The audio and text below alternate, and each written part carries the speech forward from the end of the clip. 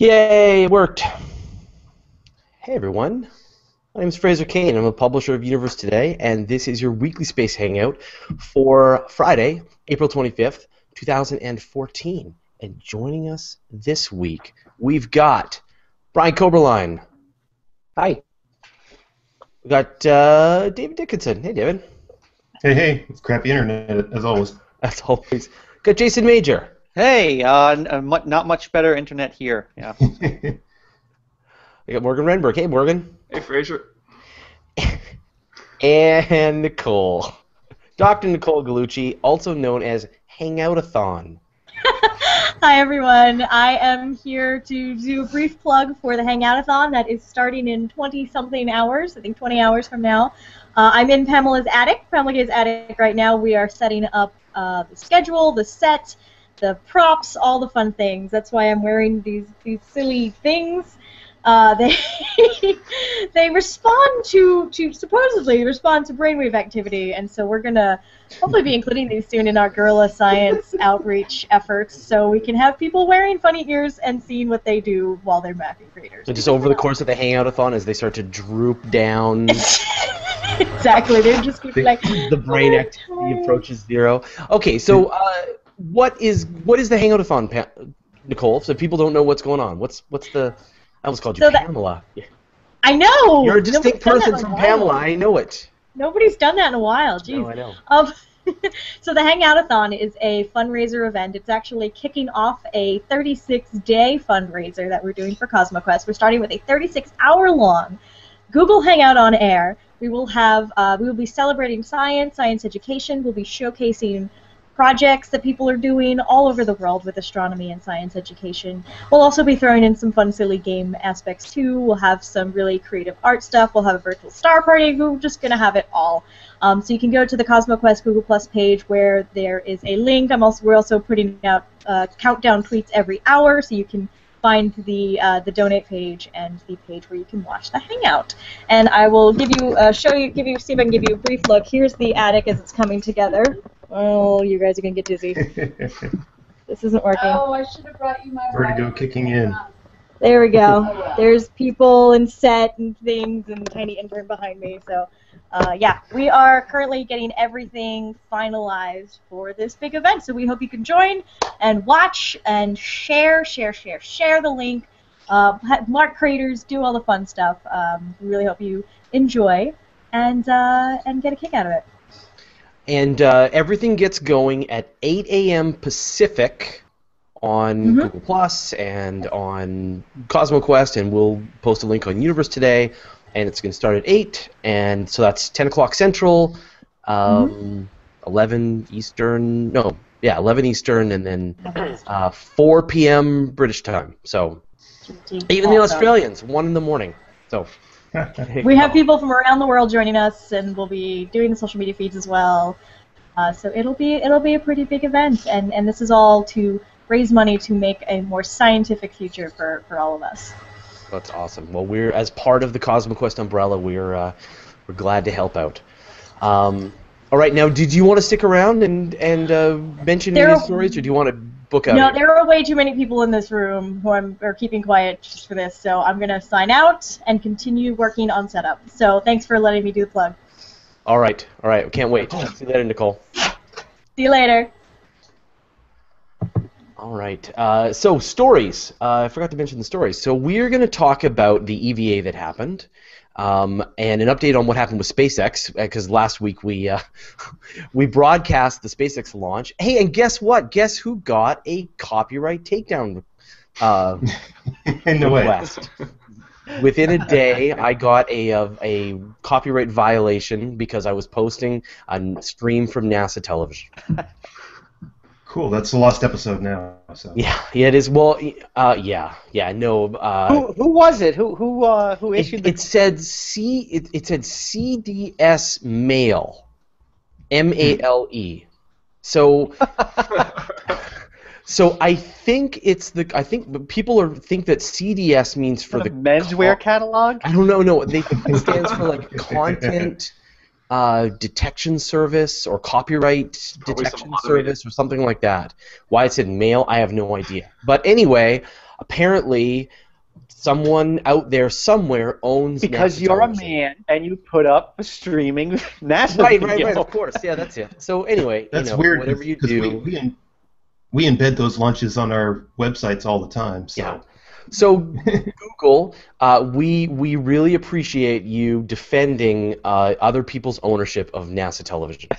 That's we think that's right, and as opposed to recognizing that NASA releases it license free to the universe and anyone can use it for anything they want, including bringing it into the Weekly Space Hangout. So we're gonna give a sort of an update on Cosmos, which we've all been watching except for me. We're going to talk about asteroids. Maybe are going to hit Earth more often. Maybe not going to hit Earth more often. We're going to have a bit of a fight going on. More often, that's a relative term. So. But devastating It's a conspiracy. asteroids cripple the planet on a regular basis, or not ever. So somewhere in between.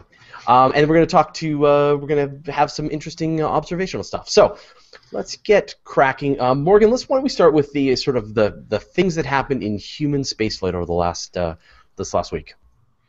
Yeah, so going back maybe about a week and a half now, there was routine testing of computer systems on the International Space Station. And they do this every once in a while just to make sure that everything's working all right.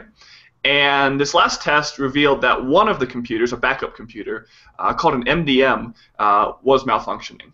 And an MDM stands for a multiplexer and demultiplexer. And this is basically a technique of taking a bunch of communication streams, signals, and combining them into one very efficient signal to send back to the Earth. And you can imagine this is important for communicating all the data back and forth to the space station from hundreds of miles above the surface. Unfortunately, this is the only computer on the space station that isn't in the space station. It was bolted to the outside of the space station. And so they did some tests. They determined that they couldn't just let this thing sit there broken. And they sent out astronauts, basically, to go out earlier this week on Tuesday and fix this computer, replace it with a backup that they had stored on board. And normally this would be no big deal.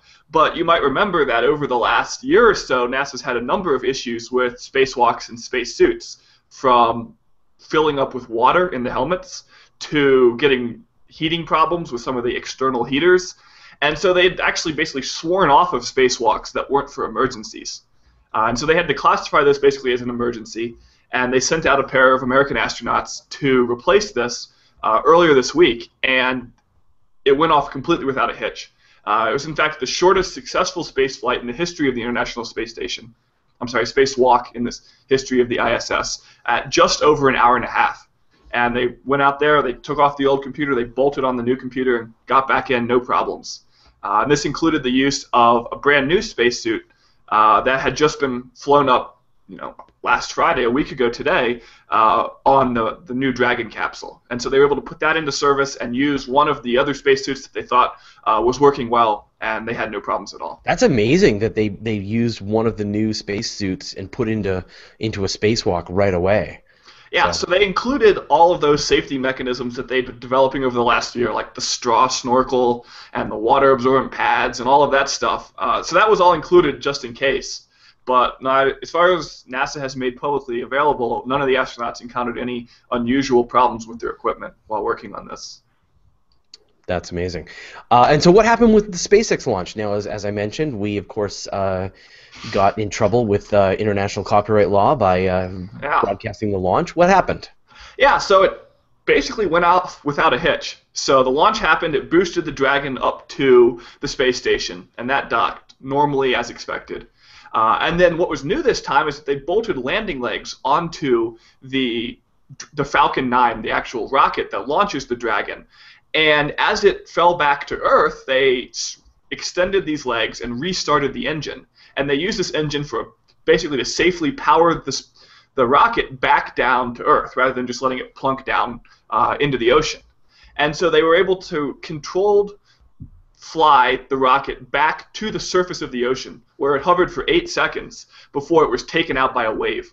And there were like 15 to 20 foot seas at the time that they were doing this test. And so it wasn't going to survive that. But it went down, it hovered for 8 seconds right above the surface of the water before getting whacked by a wave.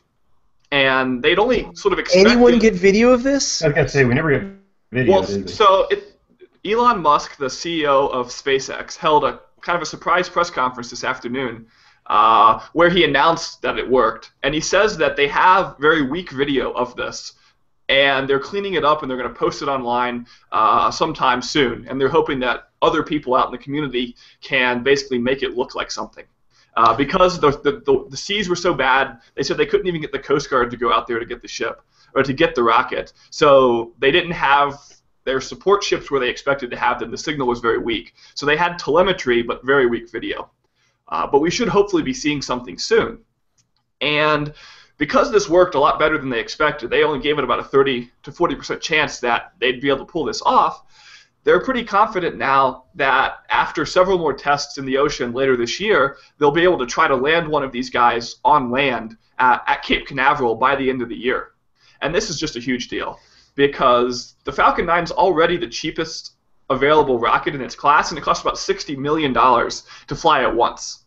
Of that, only 0.3% is the cost of the fuel. That's less than $200,000. The rest of it is a one-off, $59.8 billion rocket that just falls into the ocean. And this part that they were able to land over the Atlantic last Friday was about 70% the cost of that. So if they can land that back on land and reuse it, they can reduce the costs by a factor of more than 2. And I'm a little amazed that the Falcon, I mean, I'm sure they've worked out the math of this, but I mean, it's going up and starting to push that cargo out across the Atlantic Ocean. And so then for it to return back to Cape Canaveral, it's going to have to turn itself around and thrust in the opposite direction to kind of slow its horizontal velocity and bring itself back. If I was designing this in Kerbal Space Program, there's no way I would build this rocket. But if it could, take off and then fly over the Atlantic a bit and then maybe come down on some floating platform or something, that might be a way to kind of close the loop on this. But anyway, if it can make it come back to Cape Canaveral, I'm impressed. Yeah, so the Falcon 9 is a 2-stage rocket, and they're only trying to bring the first stage back right now, and that's the stage that'll stay more close to the coast. And they also point out that different missions require different trajectories, and the ISS requires them to go further out over the Atlantic than a typical commercial spaceflight does, where you just want to get it up into orbit because the ISS, they're basically chasing it down with the Dragon, so they boost it out in front of the ISS so it can catch up to it. But for other ones, it'll launch much closer to the coast and never really stray as far. Yeah, I mean, you can see them launching from, say, California and then landing somewhere in the middle of the U.S. once they've finished their, that initial flight boost. But anyway, I don't know the exact re-entry characteristics.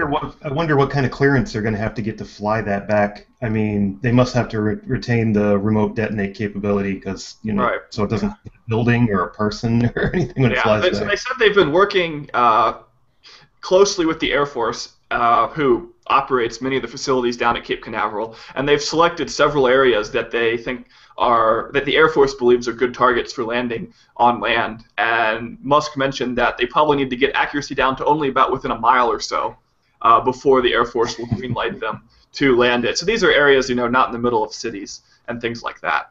Yeah.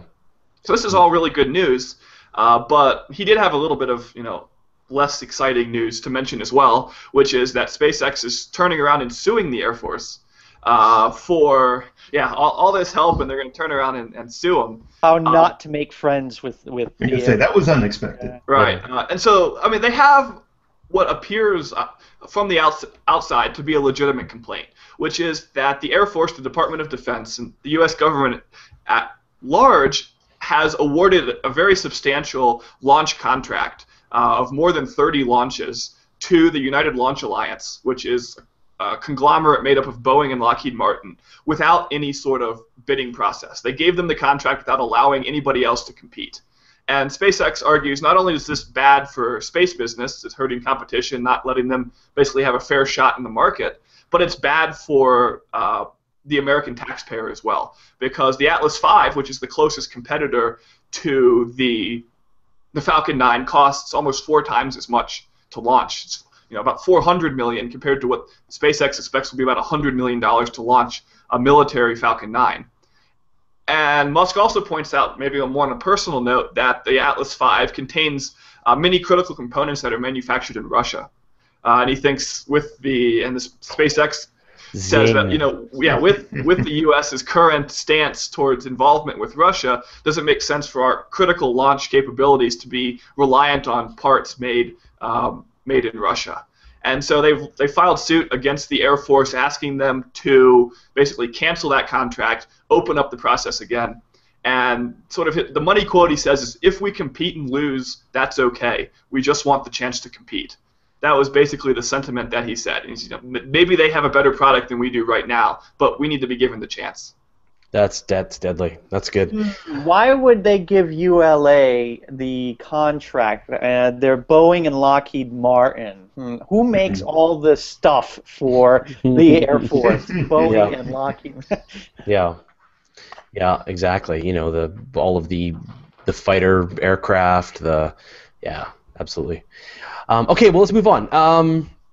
So now we're gonna have the big fight. Jason versus Brian. Like, check it off. So Jason, why don't you set this up and you tell us why asteroids are a terrible threat and we better get cracking on finding every single one of them. Well, duh. I mean, they're just space rocks that have Earth's name written all over them. Every single one of them wants to destroy us and our homes and our pets and our families. All right. So background information. When you think about big recent asteroid impacts on Earth, there's a few key events that come to mind. One of them would be the 1908 Tunguska explosion that flattened hundreds and hundreds of acres of forest land out in Siberia. And that was witnessed by, more or less directly witnessed by a few people. And then there is the 2013 February impact that happened over Chelyabinsk, again in Russia. Russia's a big country, 6.6 million square miles, so I mean there's a lot of room for asteroids to come flying into. But there's actually been a lot more decent-sized impacts that have happened over remote locations on the planet that we didn't really know about because they weren't witnessed by anybody. But they did happen to be picked up by a nuclear weapons test network that's able to basically see what's going on around the planet if anybody's testing out some nukes and stuff. And so those explosions get picked up. So oddly enough, since 2000, there have been, including the Chelyabinsk event, there have been 26 impacts, or I shouldn't say impacts, but explosions that have happened around the planet that were over a kiloton in energy output, some of them up to 600 kilotons. And these have happened over the ocean. They've happened over Antarctica, over the South Pacific, places where there wasn't somebody with a dash cam to pick it up and put it all over the internet the next day. So what happened was on Earth Day, the founder, Ed Lu of the B612 Foundation, he's also was a shuttle astronaut, and fellow shuttle astronaut Tom Jones, and Apollo 8 astronaut Bill Anders gave a presentation at the Seattle Museum of Flight, and they were showing a visualization of all of these 26 impacts that have happened that nobody really knew about until the data came in from the nuclear test network.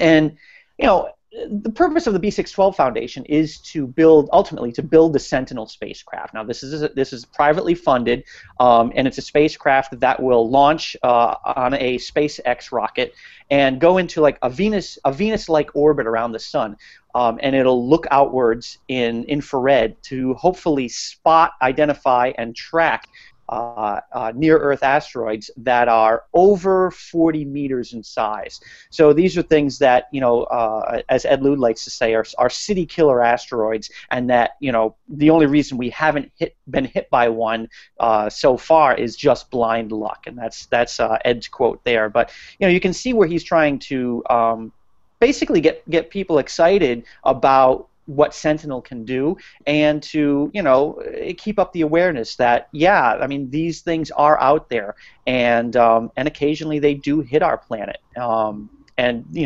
the danger is you don't want something like that impacting the atmosphere over a heavily populated area, a major city, because the damage, they can cause a lot of damage, as was seen in Chelyabinsk last year. Over 1,200 people were sent to the hospital because of injuries from that air blast. Now, the Chelyabinsk one was about 500 kilotons, yes. And so, as you said, there was one that was 600 kilotons. So, if I have a chart here now, I believe the 600 kiloton one that may have been the Chelyabinsk one that got listed as that. So you're talking, over 500. Yeah. Chelyabinsk came at us from a sunward direction too. Is one of the reasons we didn't detect it beforehand, and Sentinel's going to cover that part of that blind spot. So. Basically, what Sentinel is supposed to do is fill in that blind spot to identify the near-Earth asteroids that are of that smaller size range, that aren't the the big kilometer-sized ones. I mean, these are the 40-meter and up ones, the ones that are going to make it through layers of atmosphere to detonate at to either impact the surface or detonate at a low enough altitude to send down an air blast that can damage property and potentially injure people.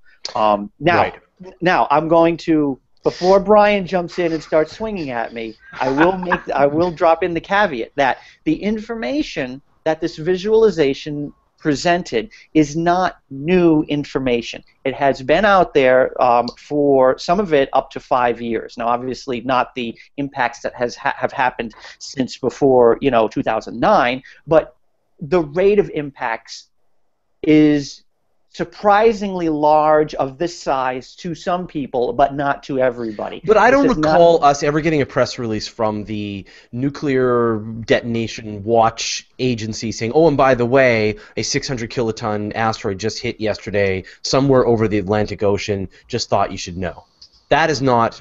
I have not been getting those press releases. That is, and well, that's true. That's true. So this data visualization takes into consideration some of this the stuff that a lot of us, me included, and Fraser and other people who write about these things on a daily basis, did not know about. So even though the data may have been there, even if it was only in model form, these are not modeled impacts. These are actual events that were picked up on this network. So what you're saying, Jason, if I can really sort of boil this down, we are doomed, and we need the Sentinel mission right away.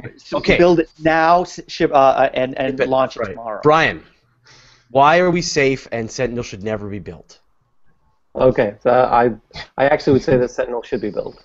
Okay, but or just something similar. I mean, it's actually a very good program, because what it's doing is it's going to be put on an orbit near Venus, so it can actually look out at meteors coming in towards Earth. And that's the sunward side thing is actually a problem. When we look towards the sun, we can't see anything coming. So they're putting it in the Venus area so that they're always looking out. Right, and then we'll be able to do all kinds of things about it. Well, I mean, whether or not we can do something about it, we can get an accurate survey of them. Right. And that's not a bad thing. You know, and if you look at the video itself, they're very clear. Everything they say is absolutely true.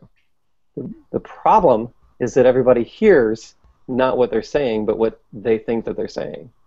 And so the whole idea where this hits the press, where there are vastly more meteors than we ever knew were going to hit, isn't true. We actually know the rates at which meteors hit. And this is in that range. So these impact data, some of which were already known, some of which weren't, but the rate at which they're happening is exactly what we would expect, given what we know meteor sizes are. And that rate is fully acceptable. It's a risk we've been living with for centuries. It's a risk we've been living with for centuries. I mean, part of what this says, actually, is how remote most of the Earth actually is. We think of, in this multi-connected, hyper-populated world, that we have everything everywhere, and we don't. Something that happens over the Pacific, we don't see at all. The other thing to keep in mind is that even though the number of impacts, 26 impacts sounds very big, but they're not 26 Chelyabinsk impacts. That was on the very large side. And the distribution of meteors is actually what we call log normal. And what that means is if you had a 1 meteor size, suppose you had 1,000 of those, you would only have 100 of 10 meters, only 1 of 100 meters. It's a logarithmic scale. So you're much more likely to have small impacts than big impacts. Right. Now, So you're getting, more on the, what was the low end of it, Jason, was like 1 kiloton? 1 kiloton. Yeah, 1 to 9 kilotons. Right, and so the vast majority of that 26 is probably in the 1 to 9 kiloton range, Exactly. and those are a bright shooting star.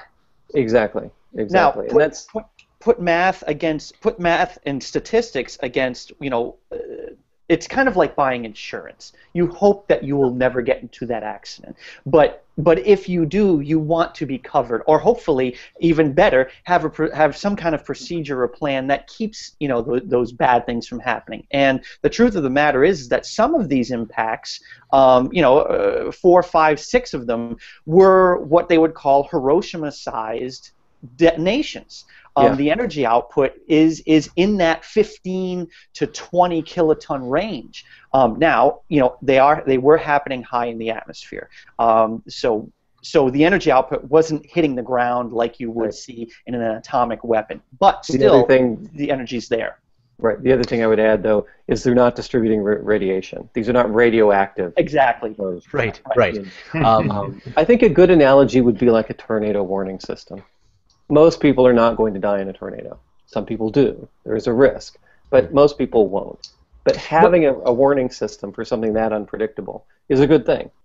Right, and I think one of these issues, is you build the Sentinel mission, you put it in this orbit, it can see all the stuff that we can't see from Earth, and you can map all of the objects down to within whatever the size is, the 40 meter, even smaller, and then you can run their orbits into the future, and you can know if in the next couple of 100 years there's anything that's going to cause us a big problem. And with one mission, you could pretty much map out the dangerous asteroids to a pretty high degree of accuracy for the near future, and that I think is totally worth doing. And I think that's why you said it's a valuable mission for a one-time expense. Let's get that mission up and let's map it all and just know, are we safe? And then maybe there is a big rock we're going to have to deal with in 30 years. Let's get on that. Right. Exactly. But don't panic about the asteroids. The big thing, though, is that it's not more than we knew beforehand. Yeah. But it's funny. It's not more than we knew, but it's still surprising to a lot of people. I didn't know about a lot of that, and it was so that was kind of the takeaway I think from this, more so than they didn't know, but we do. I can see where some news groups went that way. And in terms of a scientific aspect, for people who are actually studying meteor impacts, there's been growing evidence that the amount of impacts are actually slightly higher than we had anticipated. So not 26 to 1, but that it's a few percent higher. And that's partly because we're getting more data. And so having a project like this that can give us even more data on even smaller rocks can help us refine what that parameter is. One of the things, the whole log distribution, one of the questions is, what is the exact slope of that log line? Because if it's steeper, we have more big ones. If it's shallower, we have more littler ones. And that's hard to figure out. We get, the major impacts. We get the ones that we can measure. But you kind of have to look at the statistical distribution to figure out where that line is. And there's some debate. So the more data we can get on the smaller rocks, the better we're going to be able to refine that distribution. Yeah, that will even tell us the distribution of just asteroids in the solar system. Like that data, it's kind of surprising that data hasn't been made available to scientists with a level of transparency that it could. Hugo Burnham makes a great point. Is it the arrogance of humanity that we cannot believe something is happening unless we saw it? It's ironic that we can thank nuclear weapons for understanding how many asteroid impacts there have been. What a great use of this program. If nobody had any nuclear weapons, then it would be great for detecting asteroid impacts and improving science. Hey, I'd like to address that, I guess, and address what you said too, and we can sort of tell a little story here. If you go back to the 1960s, we've implemented our first generation, basically, of these nuclear test ban search satellites. And you go back that far, and they used searches for gamma rays to find nuclear weapons. Nuclear explosions go off, they emit lots of gamma rays. It also turns out that supernovae emit a lot of gamma rays. And so the military, the Department of Defense, Russia, discovered gamma rays coming from space back in the 1960s. But it was decades before they told the scientific community about the existence of them, because they wanted to make sure that no classified information about our capability to detect Soviet weapons was released. So it could very well be, like you said, that we see all of these explosions and have for decades coming from meteors, but the military isn't comfortable sharing that information because it reveals where we're looking and how sensitive we are towards what we look at. And so while we're benefiting from the fact that we're looking for nuclear weapons, there's a long lag time before we really get the full scientific benefit of that. There are things classified all the way back to World War I. I mean, a lot of things get just automatically classified without anybody ever looking at them. So that's one of the key problems they have. All right, so let's move on then. So asteroids, maybe panic, maybe not. We'll move on. Let's build the B. We can all agree. Let's build the Sentinel mission, B612. If you required our approval, you have it. How much is that going to cost? Do they have an estimate for that? I don't have actual numbers, but one of the comparisons that I keep seeing is it's about the price of a highway overpass. So it's a couple of it really seems like a isn't it? no-brainer. Well, we can't manage to build those in this country either. So. All right. Well, anyway, Brian, you have our approval. Highway overpasses. So. I think we can all agree. Go ahead, B612. You have the Weekly Space Hangouts approval. If you need that in writing, we will sign something. All right, let's move on to some observations we can do, Dave. And the big one is Saturn. Yeah, Saturn is reaching opposition on May 10th, which means that it is going to be opposite from the Sun. It's going to be rising in the east as the sun's setting into the west, and it's going to be moving into the summertime sky.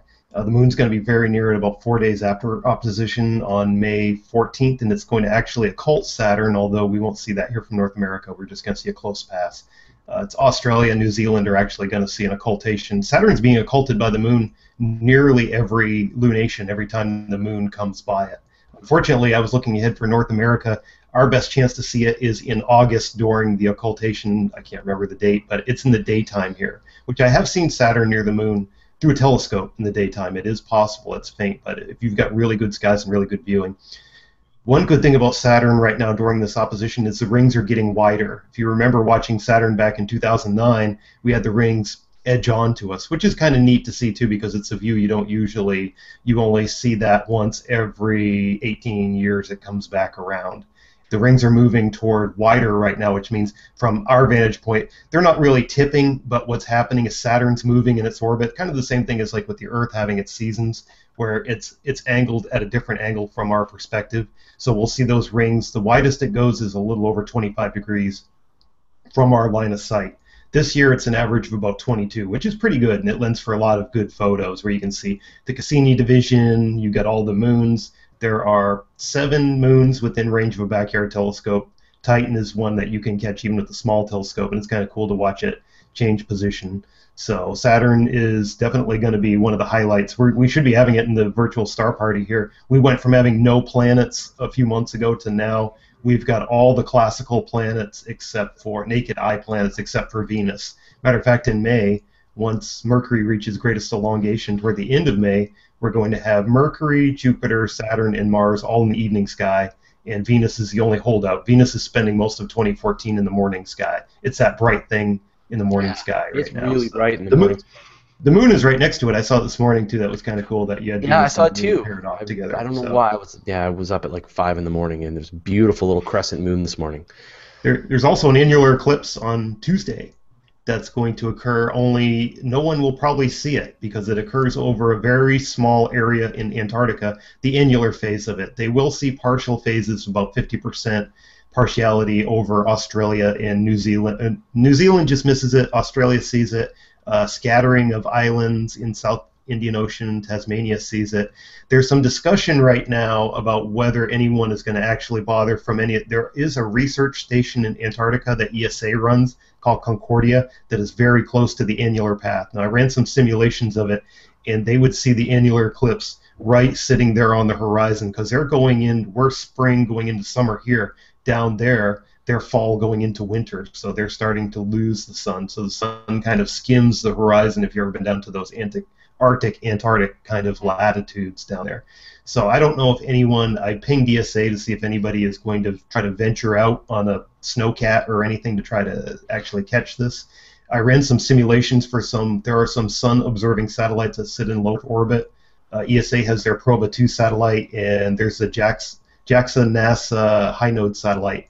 I ran some simulations, and it is possible they might thread the eyelet of the annular eclipse. What this annular eclipse is, technically it's known as a annular non-central eclipse with one upper limit, meaning that the shadow, the antumbra, or the umbra of the moon during an annular eclipse called the antumbra, is just going to barely skim the surface of the Earth down there. It's just going to kind of nick it.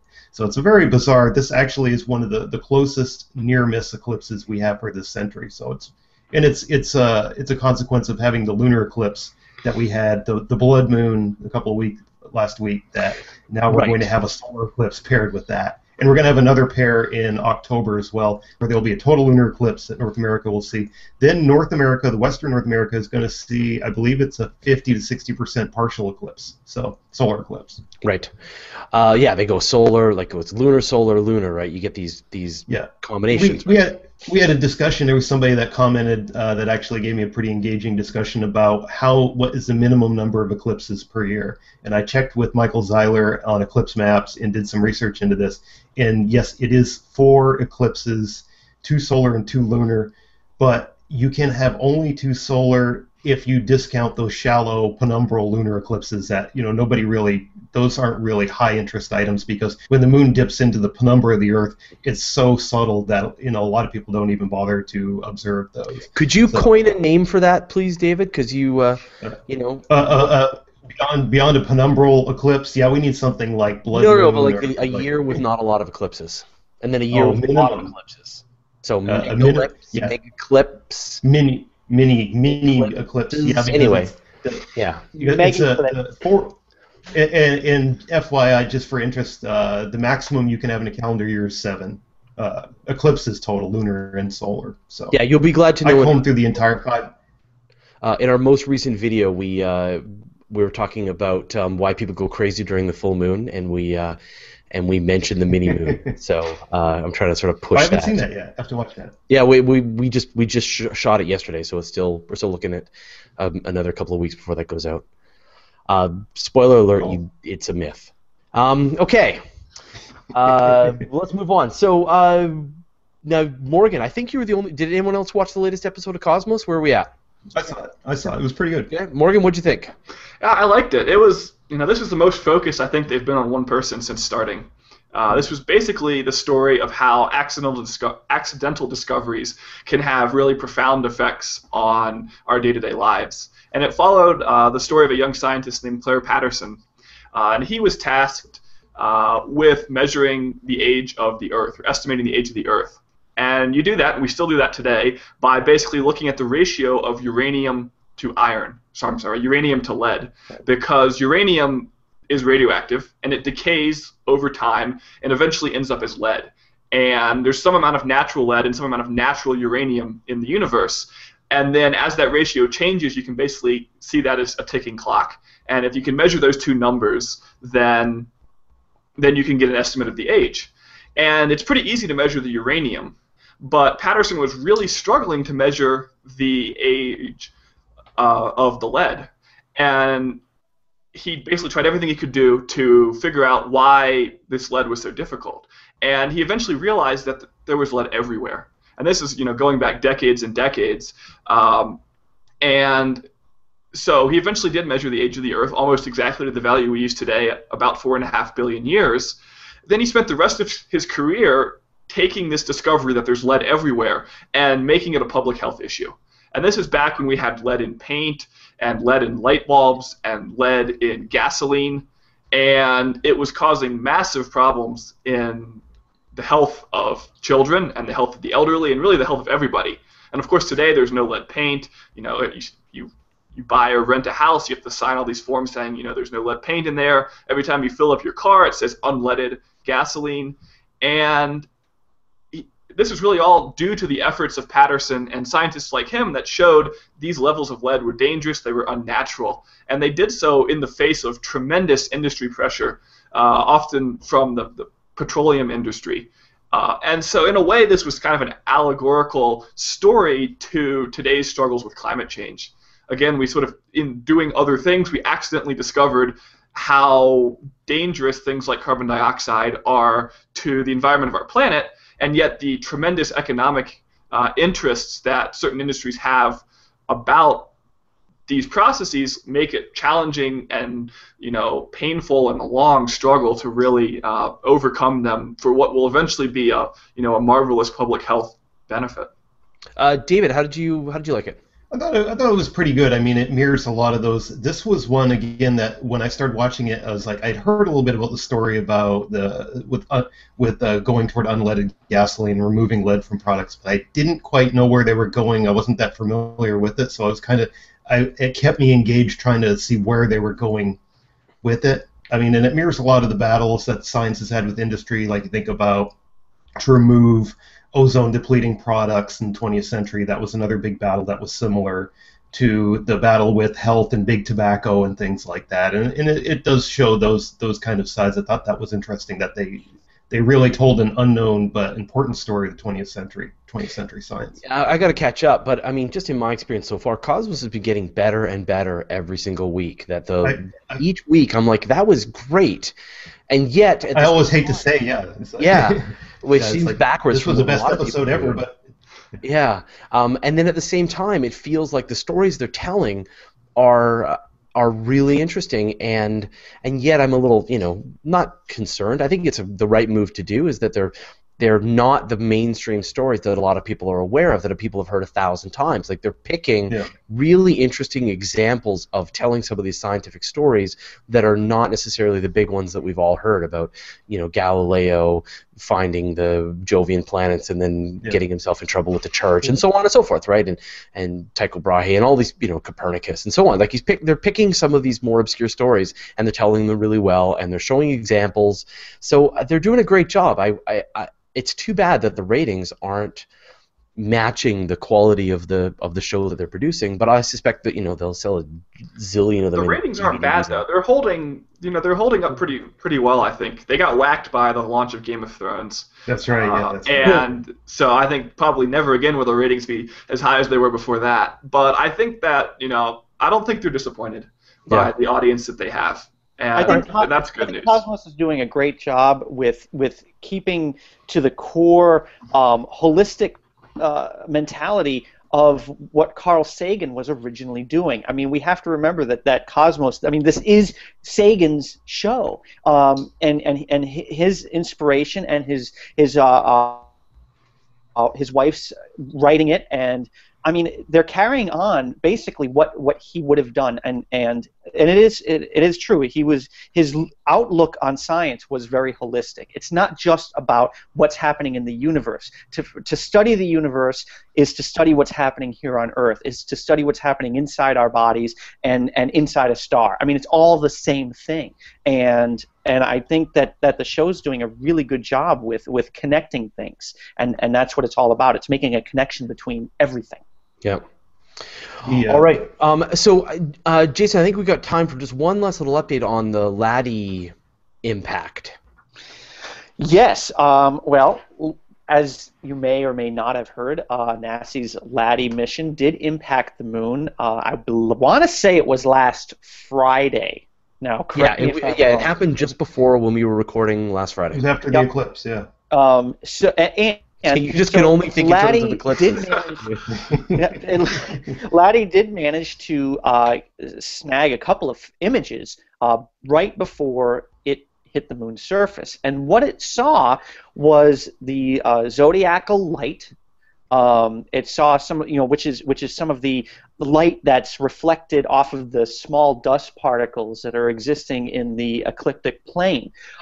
So, as as the sun's light was behind the mountains of the moon, it did pick up some of that glow from the zodiacal light, but it didn't see the streamers of light that, or I should say it is kind of like a streaming glow, like you would see from the sun at sunset or something.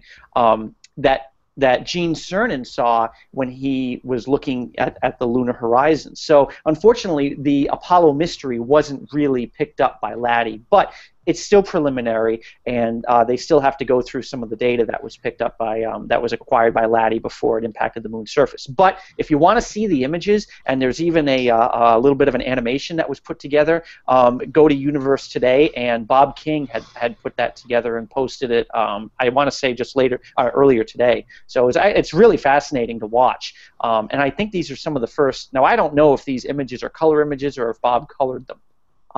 You have I'm not to, sure. Yeah. Yeah, but they're really interesting. So go check those out. Yeah. You can see the light, basically the light of our solar system. Behind the moon, and it kind of reminds me of some of the images I'd seen from the Clementine mission back in the 90s, where that zodiacal light was picked up there as well.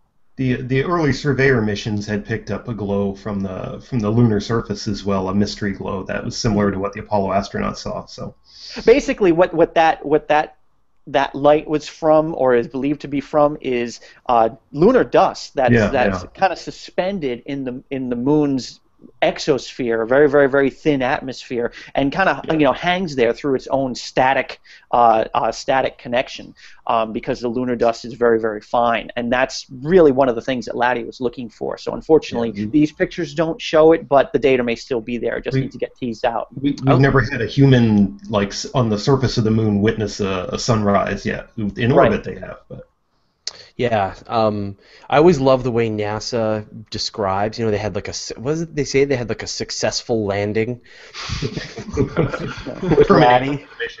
Hard landing. A successful mission end. Yeah. Mm-hmm. Yeah, we smashed it into the moon. Good. All right, cool. Well, let's wrap this up then. Brian Koberlein, where do we find out more about what you're working on?